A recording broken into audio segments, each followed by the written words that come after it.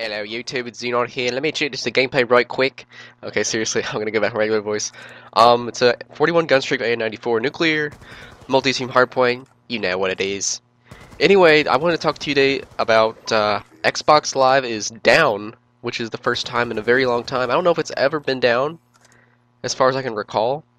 I mean, I've had internet problems where it's down for me, but not down for everybody. And the date today is 4/13, as of 4/13/2013.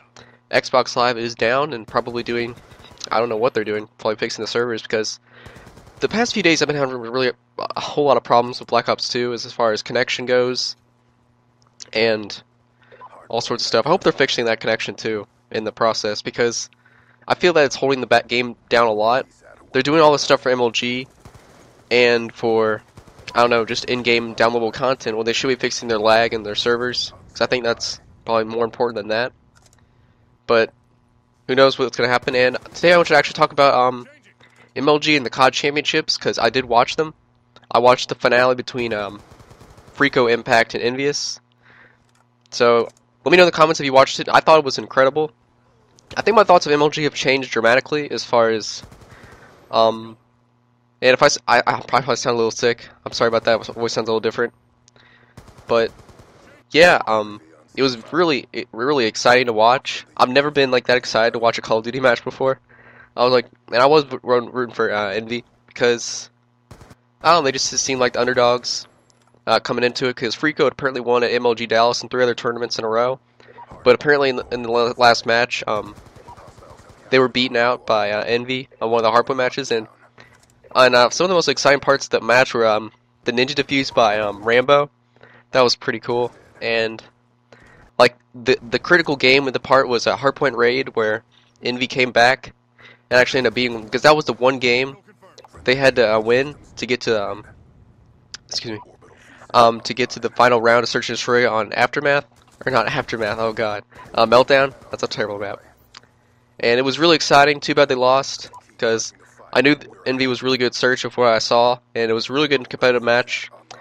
And my thoughts on MLG have changed, because in the past, MLG had always been about a very select group of people who had to sign up online at MLG, MajorLeagueGaming.com, find a team, find people, and it usually ended up people who only use like 3 to 4 guns, only in like the same set of perks, no kill streaks, always the same set of maps, only certain game modes. But this year, what they've really done a lot of competitive gaming in MLG, as far as track goes, and Activision supporting them, and I think that's great.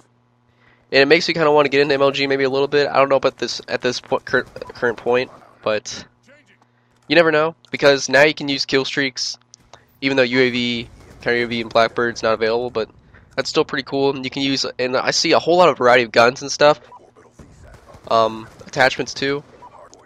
So I think MLG is a whole lot more exciting this year to watch.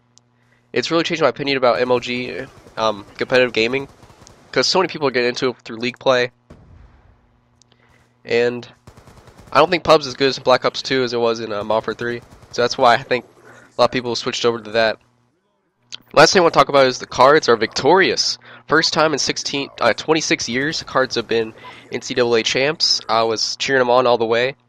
I'm a huge Cards fan, and because they won Saturday's game, and they won, and so I was like, watch that Saturday. Won against Wichita. I thought it was really exciting, because I didn't really see him getting that far. And Sunday, MLG Championships. Monday night, the actual victory versus Michigan, which was a really good game too. And a whole lot of games I've been watching. Call of Duty, basketball, really getting into it. Cheering all my teams are winning. So, except Envy. But I'm gonna wrap up the commentary. Let me know in the comments if you watched any of the games and your thoughts on it. I'd really love to know.